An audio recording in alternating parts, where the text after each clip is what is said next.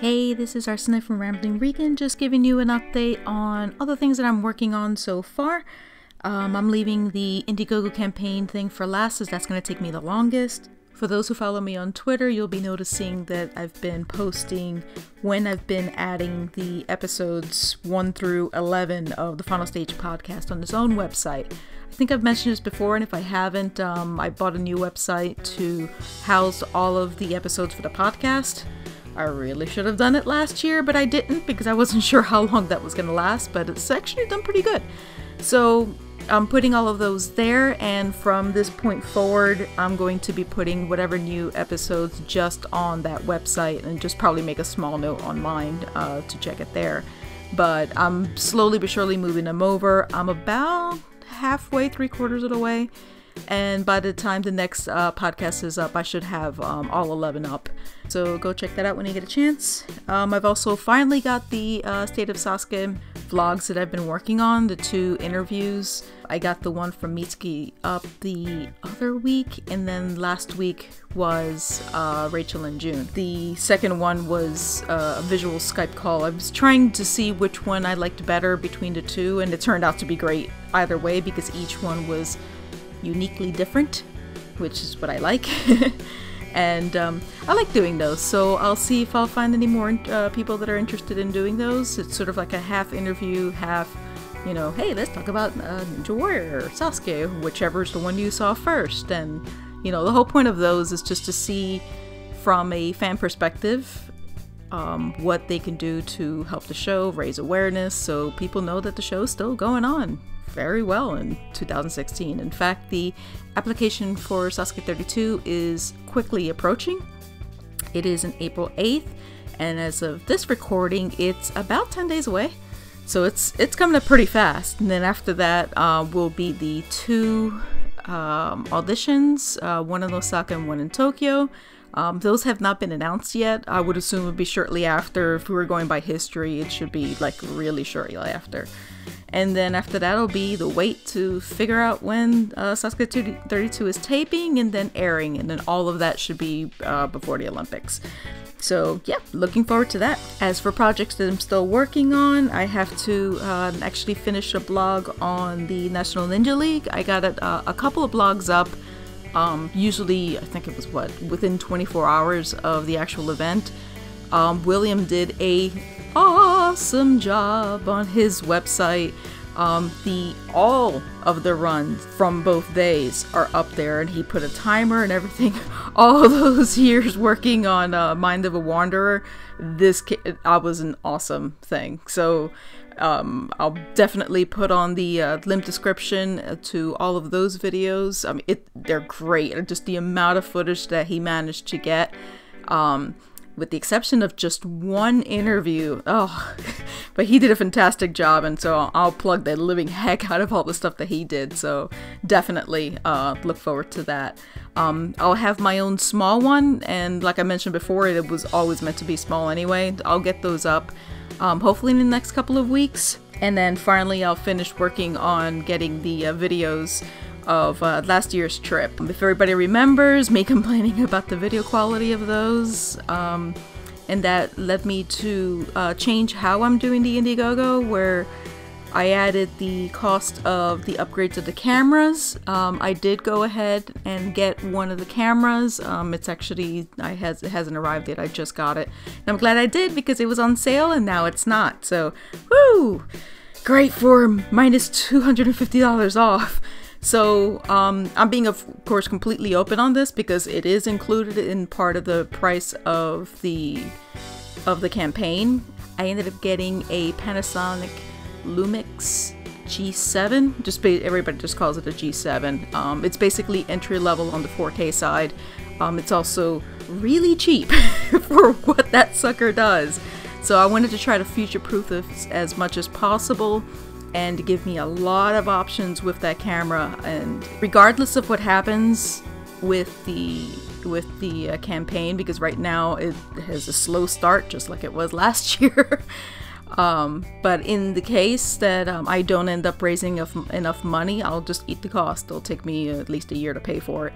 But you know, that's something that had to happen no matter what, because I'm tired of complaining of my workhorse, my wonderful Sony Handycam that needs to be retired.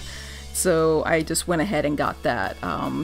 Jury's still out on whether or not I'm gonna have enough money to get the DSLR as well, because for people to remember, I go with my husband and we work as a team, so whether he's hanging on to the camera and I'm hanging on to the video camera or vice versa. It turned out basically how we ended up doing it in Sasuke was I had my iPhone and he had the video camera, and I'm running around like a, you know, chicken with his head cut off, running around taking pictures, and he's taking videos of me doing that, and just videos of other things as well. And on day 2, where the 3rd and 4th stages, we ended up where I just kept my phone, and he switched over to Jean's DSLR, and that was the introduction of, oh, this is what a real camera looks like. And that was a vastly different experience, and the majority of my really good photos came from that DSLR, and he does much better with it than I do. It's something that I'm planning to learn on working on, but I'm more on the video side, but that's the direction that I want to head. So regardless of whether or not I end up raising enough money for all of that, that's what I wanted to do. So yep, so that's in the mail and it's on its way. Okay, also March was actually my 8-year anniversary. So yes, Rambling Rican is 8 years old. How did we get here? So yeah, that was March 2008. Good lord. That was, yikes. Just, oh wow. It's been a long time and a lot has changed from then and now. So I'm happy, you know, I'm happy you guys are still here. I mean, the site is still going strong. The YouTube is going to take a while to develop, but, you know, I admitted it never really took time to really develop that. And hopefully, you know, that's my goal for 2016, to start working on those and get over my stage fright and just go with it. You know, that's... Everybody knows what I look like now, so it's not this, oh, yeah, everybody knows what I look like now, so it's just, alright, just move on and go with it. So, let's see what 2016 comes up with. Okay, I've gotten a lot of questions about this. Right now, I am sitting at 14%. So, people were asking me, especially since this is a flexible campaign, what would happen if I don't hit the 5,000? And what's going to happen to the money? So first things first, I'm assured that by one way or the other, my flight is taken care of. I probably have to finagle some of that and probably put my own money through it. Either way, that is off the table as it was last year. So I'm going to Japan one way or the other.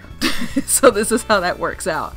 So the trip itself would not be canceled, but what happens while I'm there will be severely changed. So the way I'll do it is go by priority. What has to go first? First is what I promised on the IndieGogo. So if someone paid for a perk, they get the perk. So that's a direct order. So perks are first, and then of course a place to stay. So, you know, hotel or, you know, Ryokan, whatever it is that I can find a place as close to Midoriyama as possible. Then after that would be transportation, air transportation, because I was planning to take some of that to help pay, because as opposed to last year where the entirety of the airfare was frequent flyer miles, they've done a lot of changes to frequent flyer miles, so it's a little bit different how this works, and it is a different person that's covering it. So, you know, Don and I were planning to work on trying to get, you know, upgrades and stuff like that, because flying in coach for 20 hours is really painful, especially 13 of them in a row in one seat with half the chair digging into you, because, oh my god, airlines, what the hell are you doing to your chairs? So worst case, I will have to try to find different airlines that actually have seats for normal people, or at least bigger people, because y'all know what I look like. So either way, so that was the direction. So I'm basically going in order, and then of course if I don't have enough, we'll eat the camera ourselves. You know, I have to upgrade that camera no matter what. So that's basically in the order that I'm going through. So I start from the top, work on the things that have to be covered, and then after that, I guess finance the rest. Not my ideal situation, but I'll make do with what happens. My hope is that in the next 3 weeks, people would end up getting like t-shirts and stuff like that. I have been assured that a few people are waiting like towards the end, or you know, when they get their tax refund, or at the end of the month, you know, for various reasons. That was also the risk that I took of having a longer campaign, because this was a little longer. I wasn't sure if I was gonna get the whole thing anyway, so I put it at 40 days, and now I'm thinking it was probably a mistake. At the same time, it might not be, because whether somebody had it at the end of March or not was irrelevant how short or long my campaign would have been. So it kind of doesn't matter. It just is what it is. So that's the reality of the situation. So for those who are worried, you know, where the money's gonna go, I will itemize it. I believe I did it last year individually with each person that asked for it.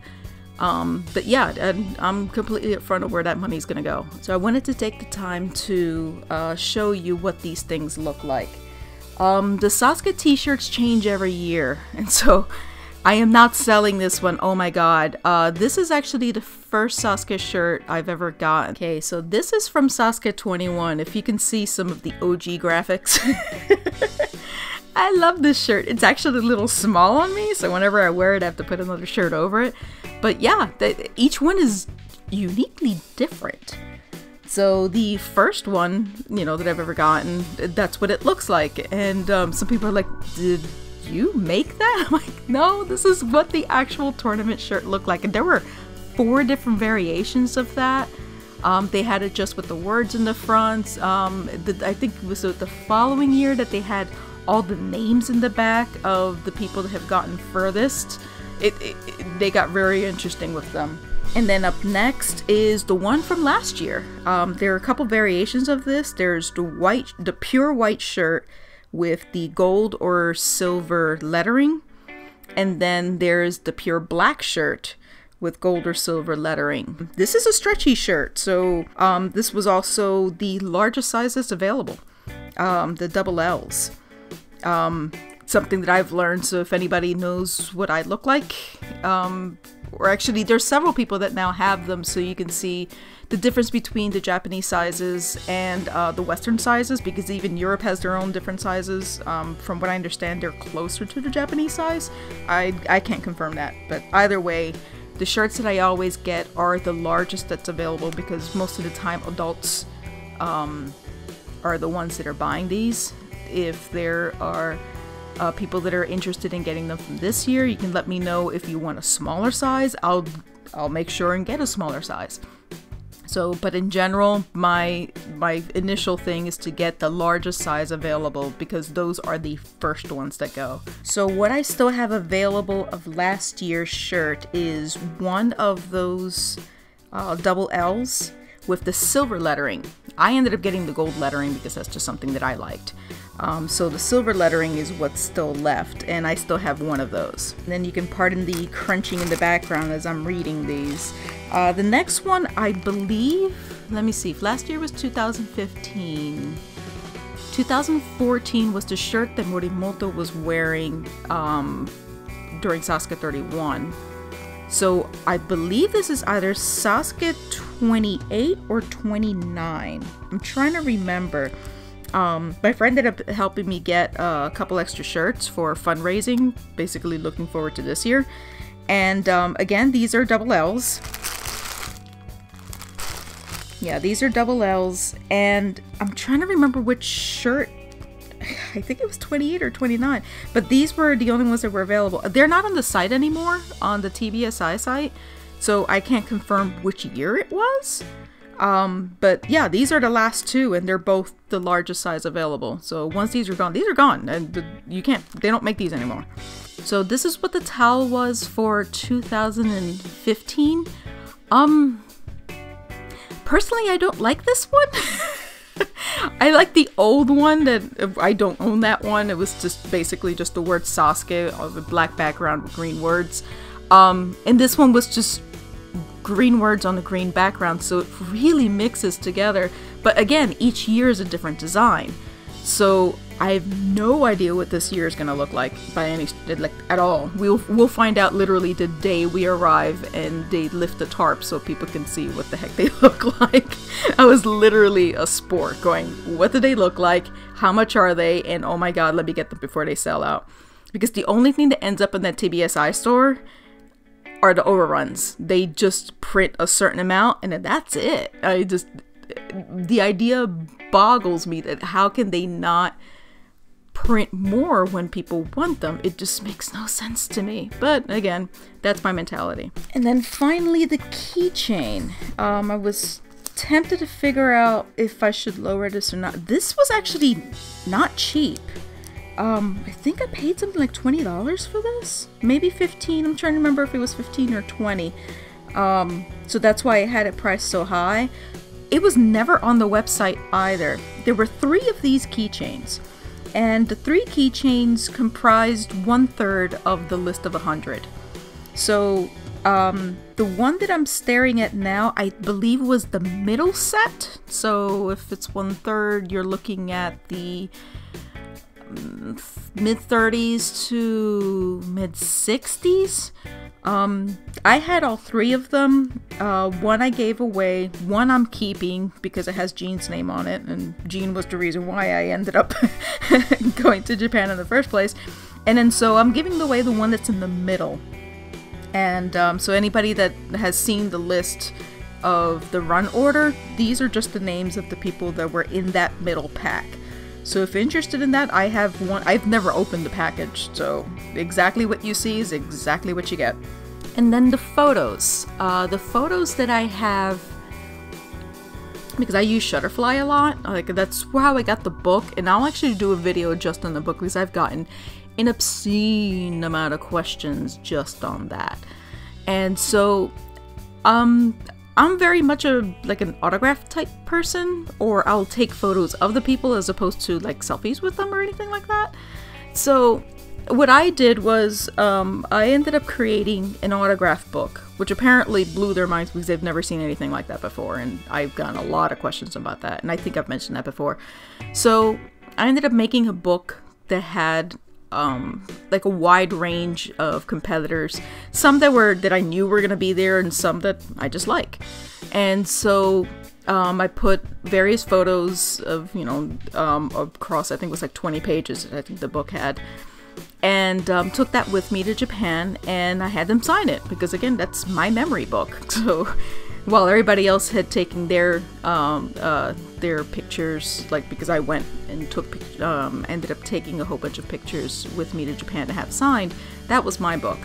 So I use that company a lot because digital photos are only good when, at least for me, when I have them right in front of me tactile. What I did last year was I just printed a bunch of different pictures, a lot of the ones that had said that they were planning to participate, and then others that I was hoping to get signed, and then a whole bunch of blanks, like I had just put like Sasuke Rising, the actual logo, and I ended up getting one, signed by Shingo, which was great, and I'm happy because when the ones for Shinya didn't work out, I at least had that replaced with Shingo, which was great because Emily loves me now.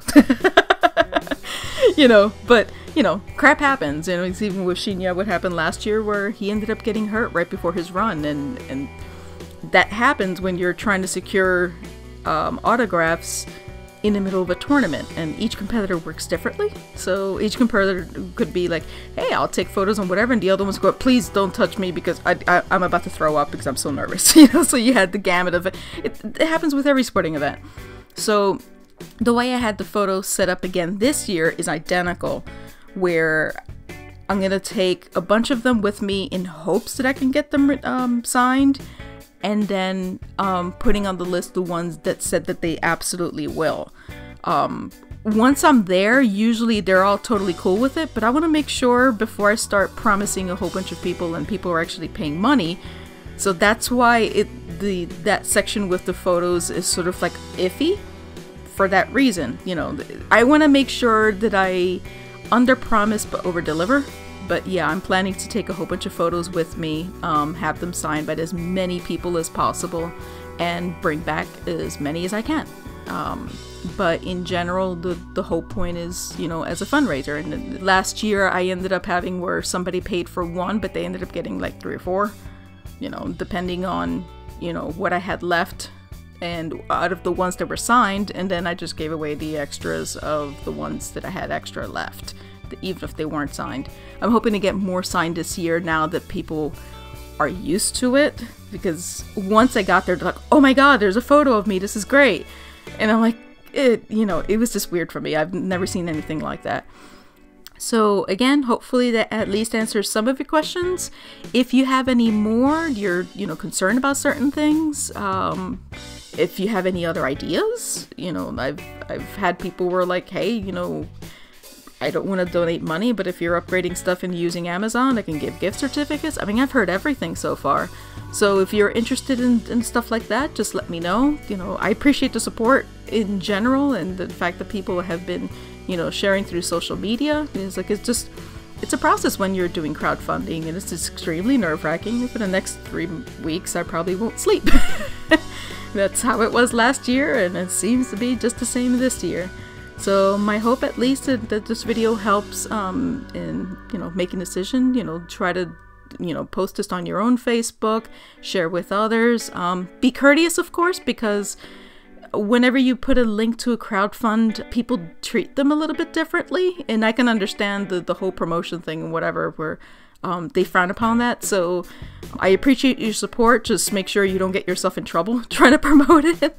If I don't get up to the full 5,000, while I have the opportunity to get the money regardless if I got to the goal or not, I believe the fee is higher. It goes from 5% to 9% just for IndieGogo.